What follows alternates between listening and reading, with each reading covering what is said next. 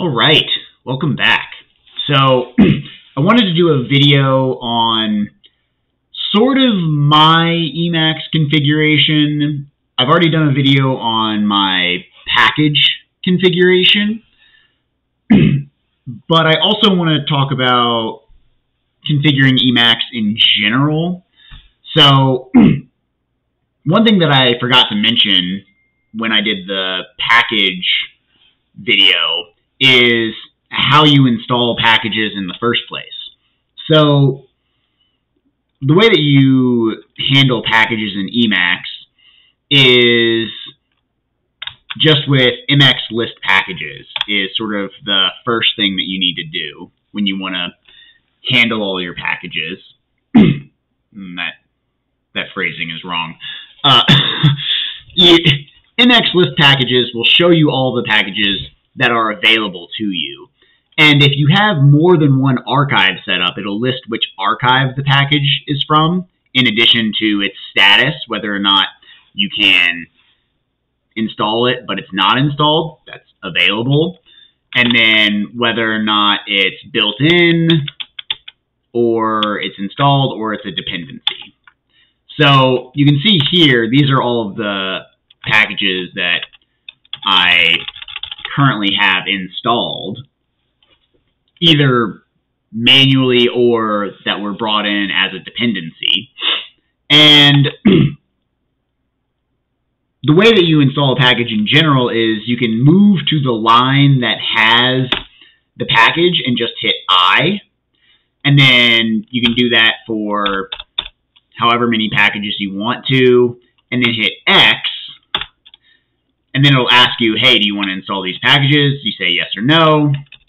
And if you decide if you accidentally hit I or decide you don't want to install them, you can just hit U on the lines that you hit install on.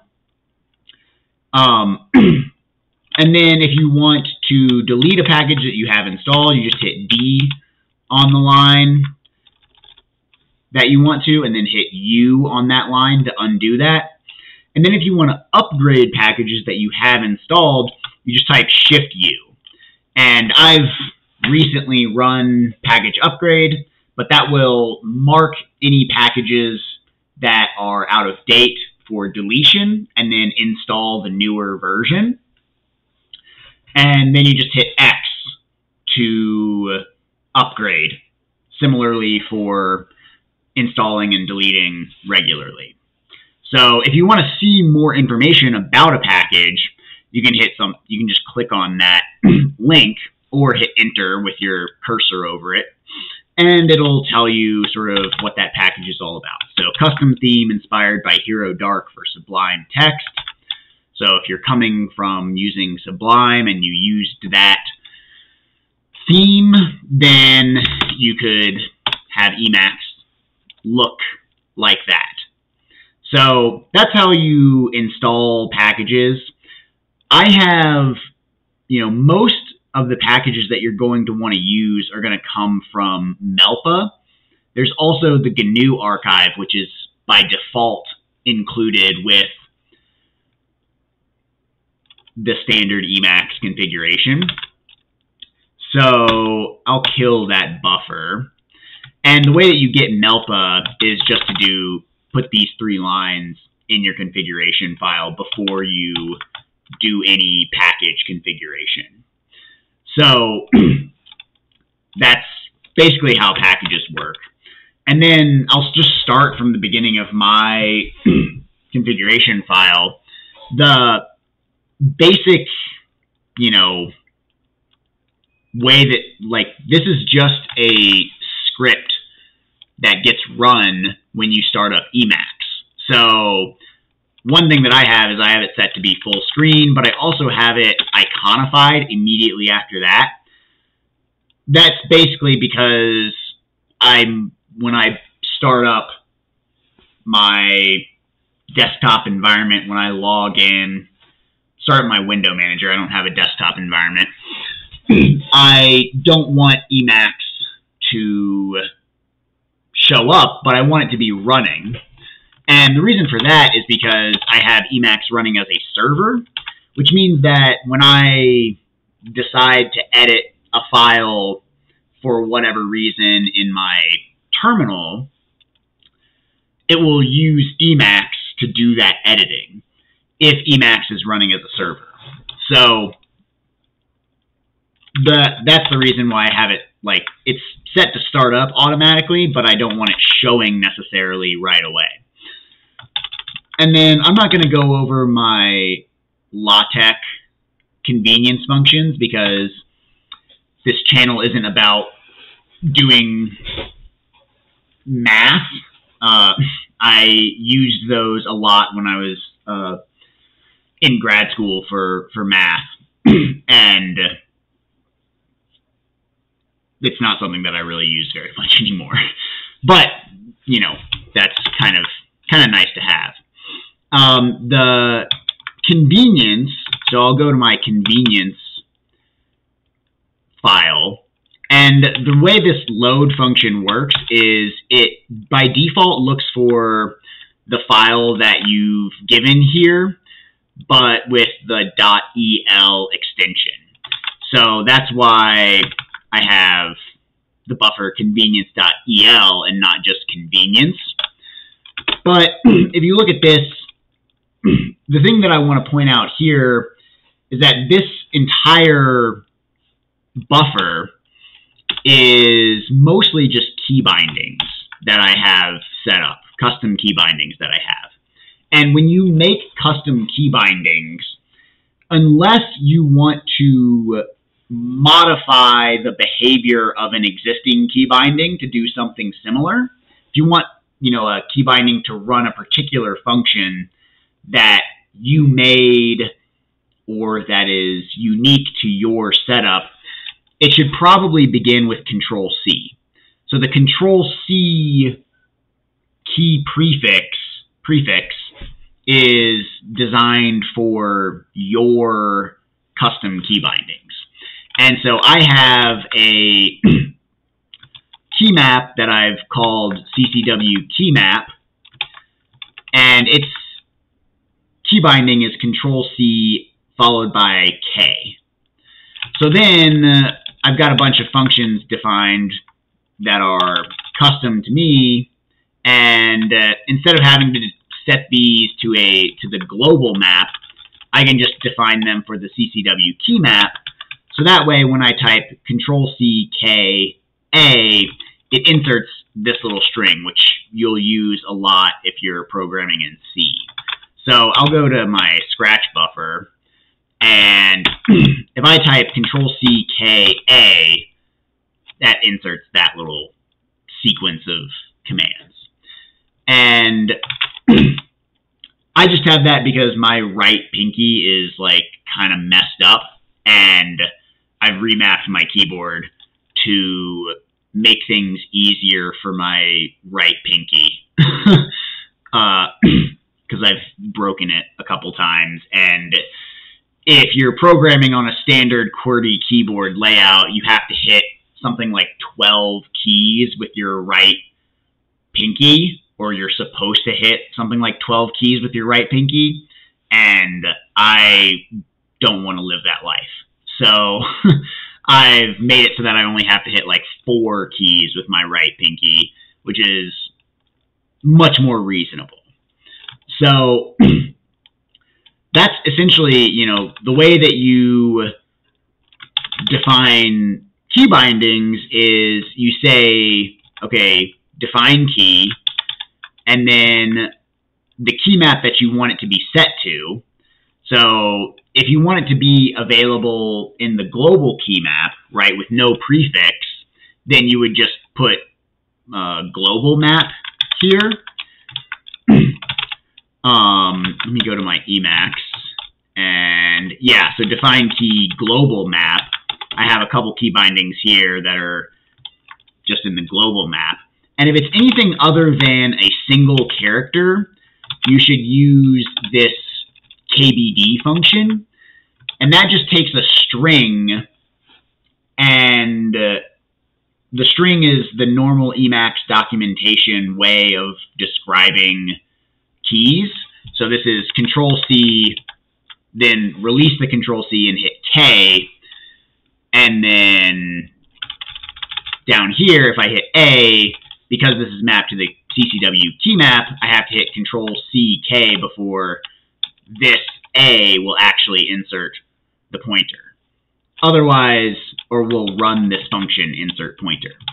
So otherwise, you don't want A to just be inserting this pointer regardless. But anyway, this is how you get keys to, or bind keys essentially. If there's already a function defined that will do what you want it to do, then you can just put a single quote in front of the name of the function, and that's that. If you need to create a custom function to do something with a key binding, then you need to learn how to write eLisp functions. But just as a basic introduction to that, you can use this model for simple key bindings where you just want your key binding to insert something into the buffer. You need to have this keyword defun followed by the name of the function, which can be whatever you want it to be.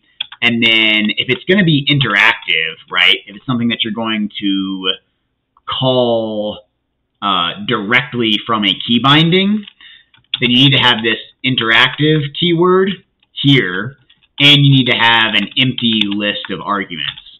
This is just a documentation string, so that can kind of just be whatever you want, just a description of the function. And then the rest of it is what you want the function to do. And this insert command just inserts into the buffer what's in this string. So that's a rough way of how you can customize emacs to do certain things. You can see here I've got another one that's for the equals pointer. I've got an insert parentheses one, which inserts these two parentheses, but then goes backwards a character so that my cursor is in between those parentheses instead of at the end of them. So I'll show you that in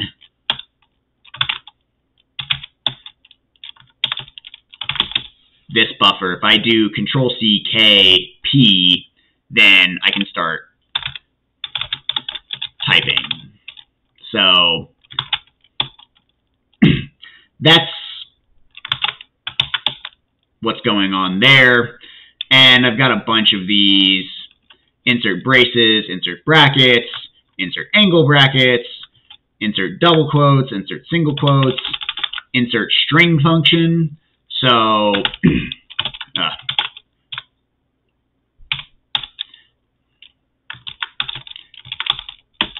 that is, if I'm going to start writing a function that needs to have a string in the middle of it, I can just do Control-C-K-L, and it gives me this nice little setup that I can start typing in. This begin function braces is something that I use when I'm programming in C, so I think it'll still work. Oops. Yeah, so it doesn't look quite exactly the same when I'm in a...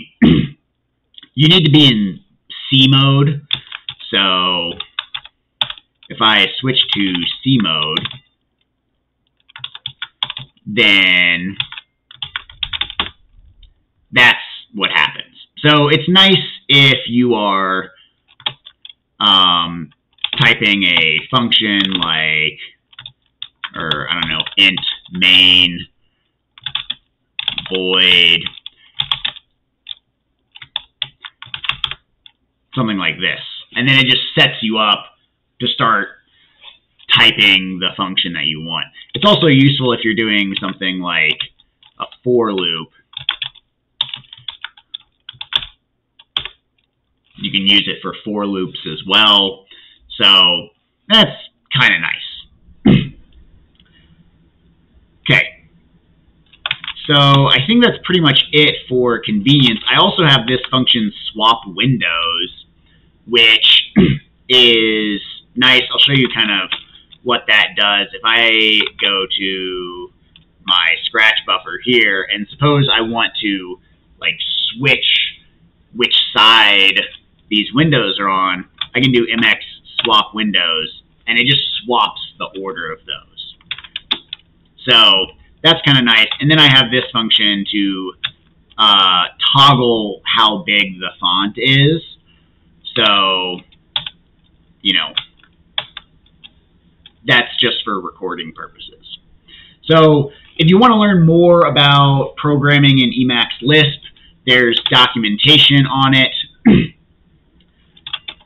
Whoops.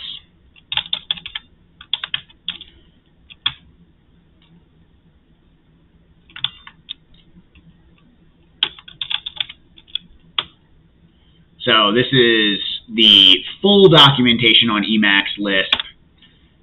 There's also an Emacs Lisp introduction, and that's where I learned how to do the little bit of Emacs Lisp programming that I need to know just to configure Emacs how I want it to do, how I want to. But looking at examples of code like this is probably a little bit easier, honestly. So, yeah, anyway, that's it for that convenience buffer. There's also my hooks. So, when you open certain buffers or open files, lots of times they will automatically go into a certain mode.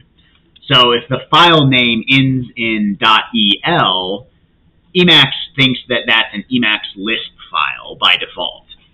And I have it set up to automatically go into view mode because I don't normally want to start changing things immediately. I normally just want to look at it and see what's going on. I have a similar setup in C mode. I have it set to view mode first, and then I also have an even shorter shortcut for insert pointer, which is Control-C-P in C mode. So that's just something interesting.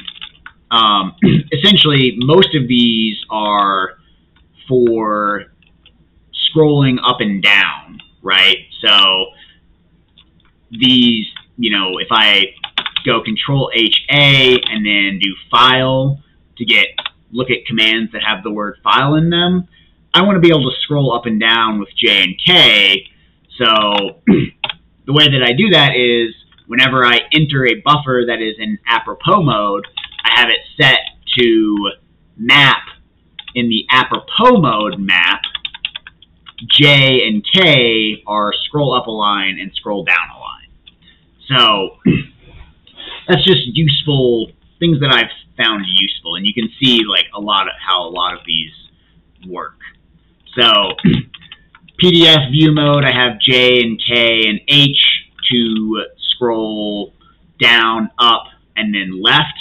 And then PDF history minor mode hook defines L as go backwards in the PDF viewing history, but I want to define that to scroll right, essentially. So, yeah, that's basically what almost all of these are.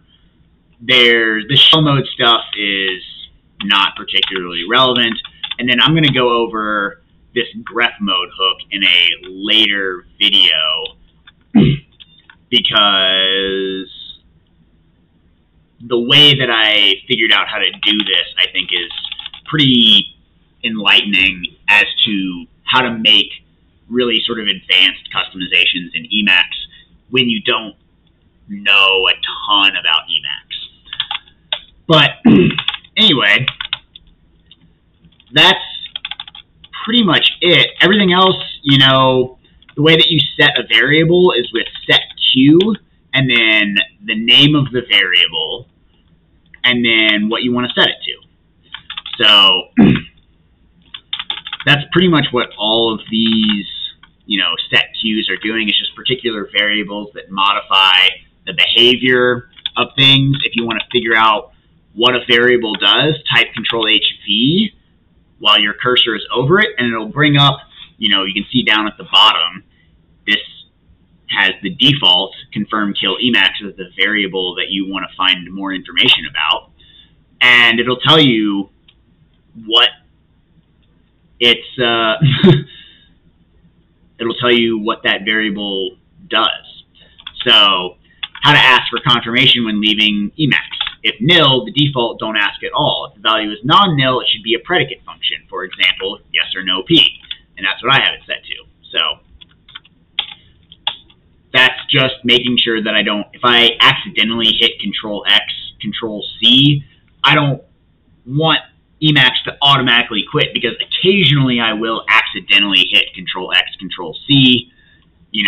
Maybe I'm just trying to hit Control-X and my finger slides over to the C before I lift up the Control modifier. So, that's what's going on there.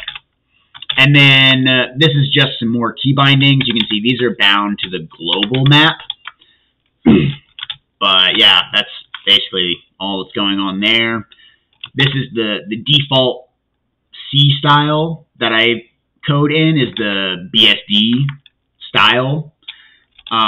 This view read only means that when I toggle read only mode, or when I make a buffer read only, it puts me in view mode. So if I didn't have that set, then these hooks that I have here would not be defined when I entered read-only mode. And so it's nice when I enter read-only mode. Here, I'll do that again because I accidentally hit an extra key. If I enter read-only mode, it says view mode instead of just read-only.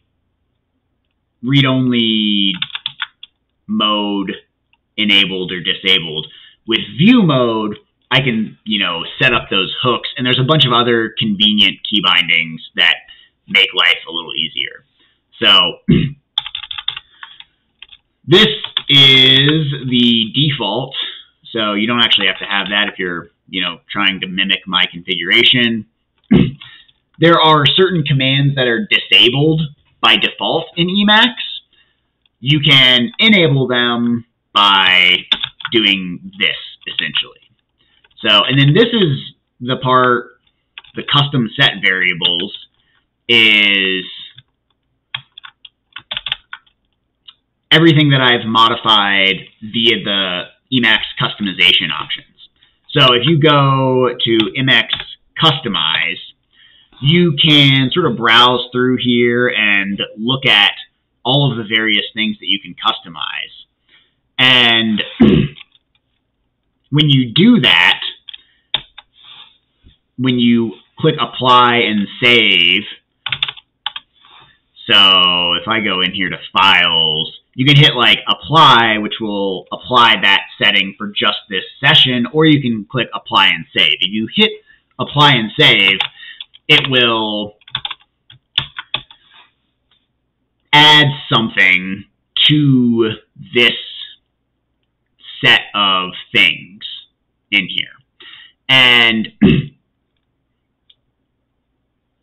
if you are wondering what you've done, I find that, via Customize, I find that this is the easiest way to see all of the things that you've changed with custom set variables or with Emacs Customize. So I'll just go through a couple of these that I think might be interesting. This column number mode. Oh, and also if you want to modify any of these, the best way to do it is to go to your, type Emacs Customize, and then column number mode in search, and then it'll bring up how you can customize it. So, right, it's got a toggle, and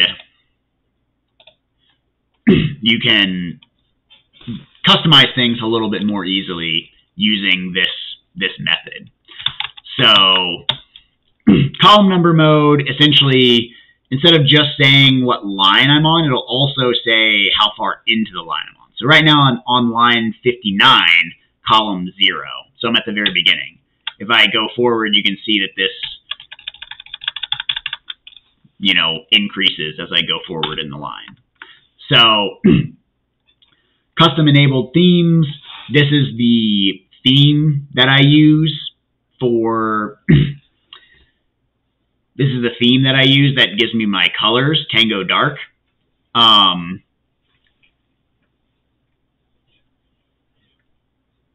Fringe mode, 0-nil fringe. I don't understand the syntax for this entirely. I just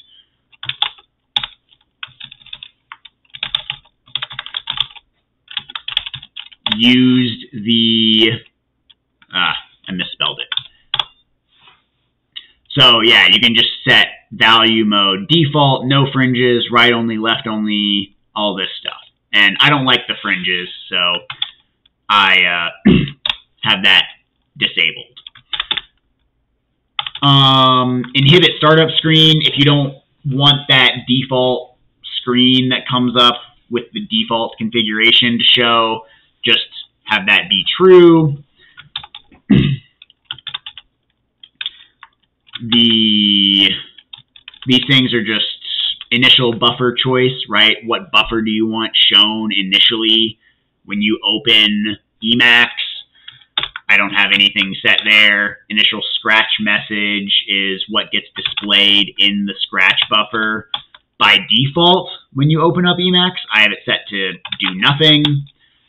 Menu bar mode is nil.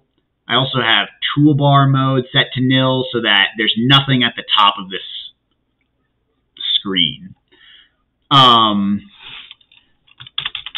These are the packages that I have installed. That's for PDF mode.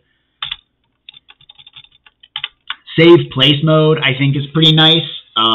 If you close down Emacs, the next time you open it up again, it will have scrolled down.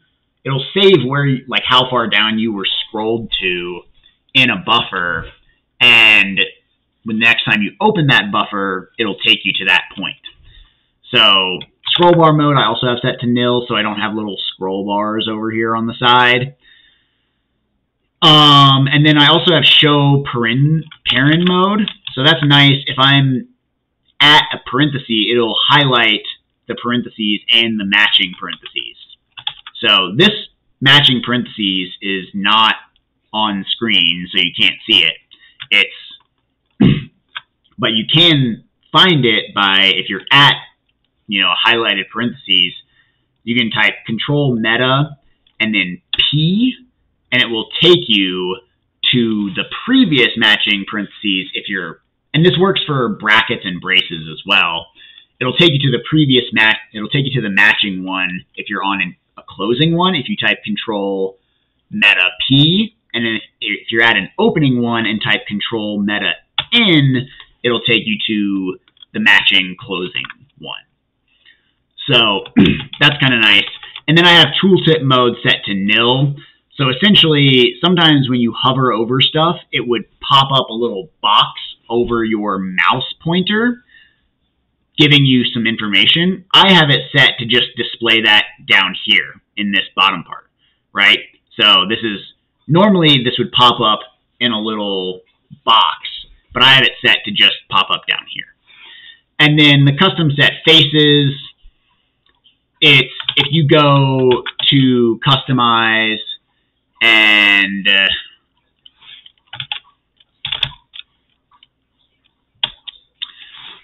go to, if you type emacs customize and then go to the faces section, stuff that you do in here will be modified in that section.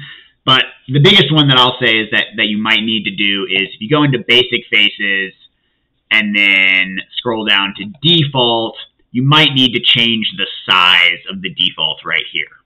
So just something to be aware of. Lots of times the default size is way too small. So, and that's pretty much it.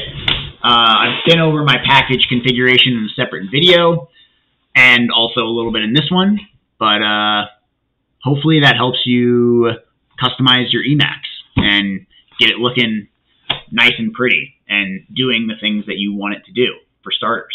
So if you like this video, hit like. If you disliked it, hit dislike. In either case, let me know down in the comments below why, as well as if you've got any questions, criticisms, or concerns. And as always, if you want to get notified when I make new videos, hit subscribe. Thanks. Peace.